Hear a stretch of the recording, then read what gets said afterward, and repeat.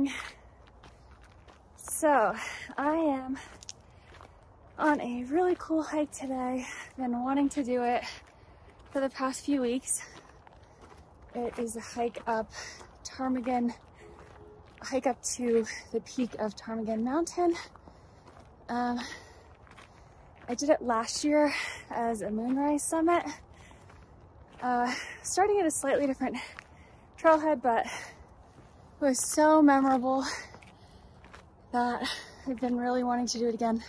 Whew, I haven't even been hiking for 5 minutes and these are the views already. Started out at a trail down there, joined this road. Now I'm back on a trail. I think there'll be a few neighborhoods as I climb, but they should all disappear within a couple miles. Look at the moon. Wow.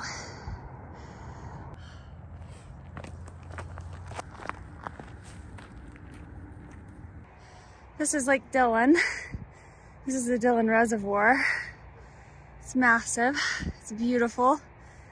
I'm in Summit County, Colorado. I don't know if I mentioned that already. Oh, there's the moon again. That's Buffalo Mountain and Red Mountain over there. And I'm going up Ptarmigan. Up, up, up. Okay, so in today's video, I'm going to be reviewing the Hyperlight Mountain Gear Unbound 40 backpack. It is the backpack I used on the Appalachian Trail, and I've been meaning to review it because they actually sent it to me for free when I was on the trail. I started out with the Z-Packs Arc Scout that I've been using since 2018, and that has thousands of miles on it. Absolutely love that pack, so it was hard to decide to switch to and try out a whole new brand I've never tried out. Most thru hiking backpacks on the market these days use Dyneema composite fabric to construct packs that are light, durable, and water resistant. But still, not all packs are created equal. From fit to frame or frameless, there is much to consider before investing nearly a quarter of your gear budget on a pack. So the question is, does Hyperlight Mountain Gear's newest pack deserve our time and attention?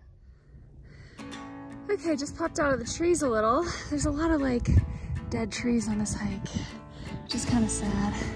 Look at all those. But anyways, I'm going this way, but this little peak came into view and I was like, wonder if this is where I'm headed. And yes, in fact I am. It goes this way, but then I kind of oriented my map and there it is. So there's a little screen recording of that. Exciting, I can't wait to be up there above all the trees. Okay, finally getting some of the views I came up here for. Wow. Oh my goodness. Yay.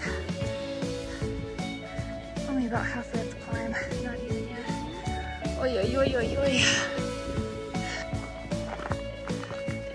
Ptarmigan Peak Wilderness. National Forest. Wow.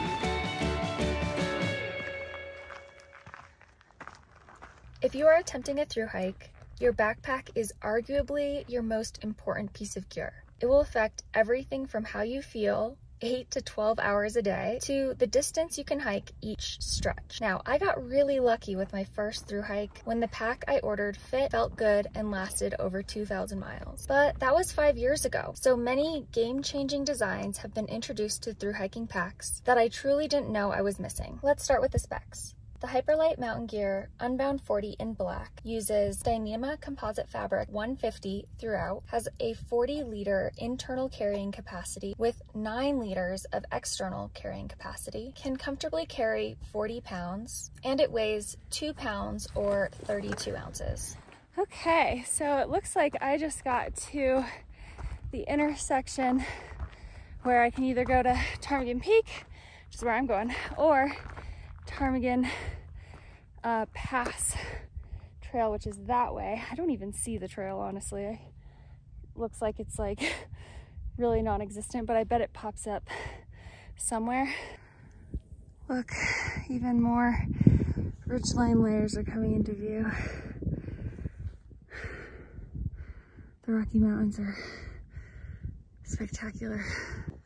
Okay, so there's actually a traverse that goes from the top of Ptarmigan Peak, where we're going, along this ridgeline, like down there, follows the ridge.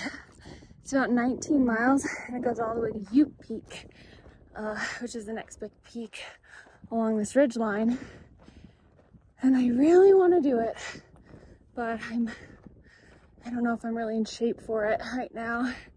It's not really the season. But it's definitely on my bucket list for big day hikes. Wow.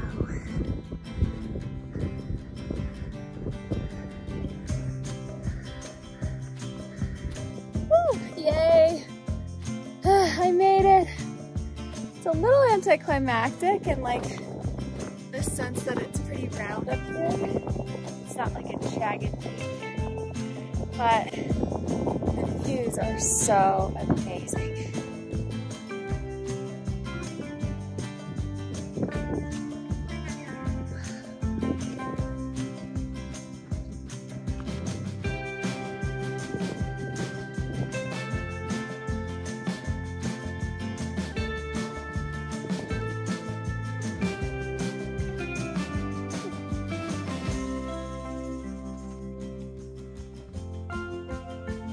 Work. There's a little flat rock right here. So, and these views are pretty good. From these specs, we can see that this pack is pretty competitive in the realm of ultralight packs. Now let's dig in a bit further and discuss the pros, cons, and why this pack may or may not be the right fit for you.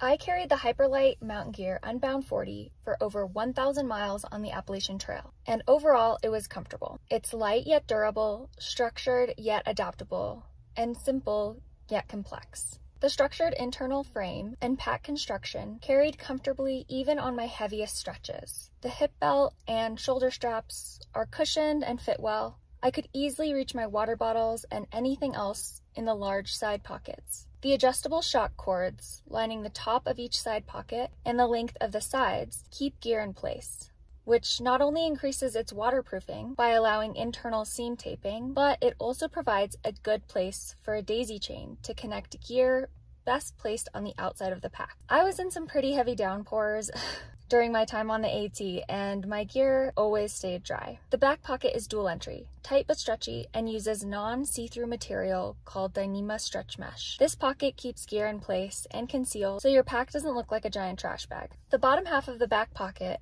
opens up to make gear at the bottom more accessible. And finally, the bottom pocket is excellent not only for providing extra abrasion protection, but also for being a convenient place to store gear you want easy access to. Okay, so I'm making my way down. I just left the summit. Tried a few different angles for the gear review video. Wasn't really working with the wind and the sun. I think I got some pretty cool shots because, I mean, who are you kidding? Who am I kidding? These views are amazing. So I'm going to try to get a couple clips on the way down. So I'm excited to be making my way down because it's so much easier than going up. It took me a little over 3 hours to get up here, including, you know, breaks and doing this whole camera stuff. So hopefully I make it down in like 2.5 hours, but if I stop and film, we'll see. Wow, look how glorious it looks. Oh my goodness. So that's the town of Silverthorne down there, and I'm staying like in a house like right around there somewhere. That's Buffalo Mountain. I climbed that last year. So cool to see it from this vantage point. Like, oh my goodness. And like the cloud and then the shadow. Oh, wow. Amazing. So amazing.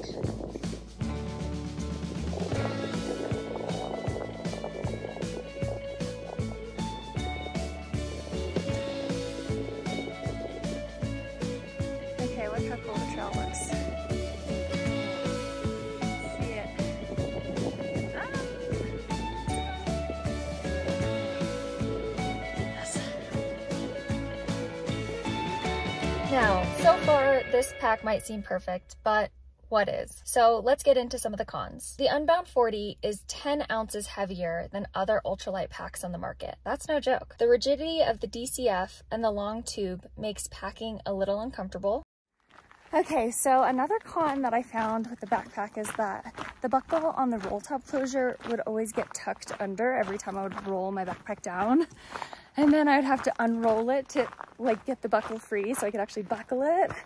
I think this is probably just like a one-off problem, like maybe the way mine was sent. I have no idea if like all the packs are like this, but it was pretty hard to train the belt buckle to not like fall underneath the roll top. So that one might be a little silly, but it was definitely annoying. The price is another major consideration when choosing a backpacking pack, but at $389, it's neither a pro or a con.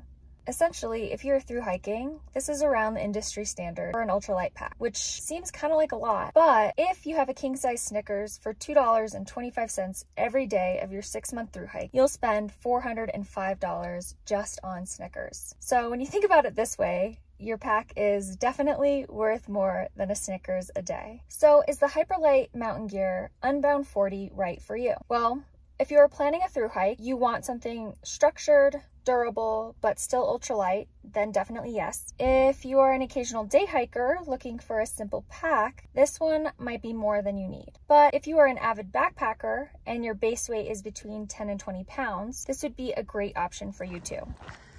Whew, I feel like you can see things so much better now that it's so bright. There's Dylan over here. Frisco's like way over there. And then Silverthorn's over here to the right. And Breckenridge is way, way, way over there. Whew, okay. I am less than a mile away, I think. And it's been so beautiful. I'm so glad that the clouds have been a little bit overcast and yet still giving me some sunshine. I think this was a really successful hike. My body held up really well. It's the longest one I've been on since being on the Appalachian Trail. But I am getting hungry. What is a 10, 12 mile day, depending on how much farther I have, without a nice veggie burger?